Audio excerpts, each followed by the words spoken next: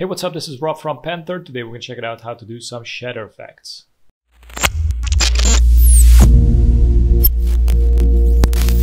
Let's select the type tool, click, type in whatever you want. I'm also going to need to replace the anchor point. I'm going to press and hold Control, and I'm going to double click on the pen behind. It's going to place it to the center. Click on the text, press the letter S, scale it up. I'm going to go to Align, align it to the center, right click on the text, Pre-comp. I'm going to rename it as Shatter.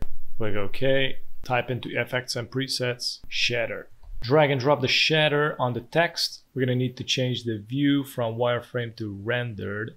Now let's check it. As you can see, it's in bricks. We're going to need to change that. We're going to go to the shape, and we're going to change the pattern from brick to glass. You also can see it has some extrusion going on. Here you have the extrusion on 0.20. I'm going to go up to 0.5. Looks pretty good. Look at that. The explosion is kind of fast right now. So I'm going to go to the force 1, and I'm going to decrease the strength to 0.40. Let me check.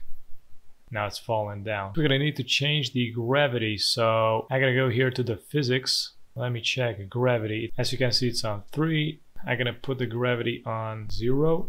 I'm going to need to slow this down even more. I'm going to go back to strength, decrease it. I'm going to go to 0.10. So now it starts to slow down pretty good at the second already. I'm also going to move this to the 6th second. So the duration is going to be only 6 seconds. And it looks something like this. We also got here the rotation speed. Let me check if I increase that all the way to 1. Check it out. It's going to rotate outwards. I'm going to decrease the strength, 0.5. And it looks something like this. I'm also going to search for colorama.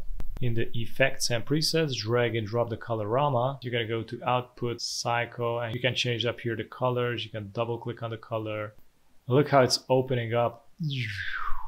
And so far, this is it, guys. Thanks so much for watching. And if you're new on the channel, don't forget to subscribe and hit the notification bell so you get notified with daily updates. And also check out the rest of the videos at the end.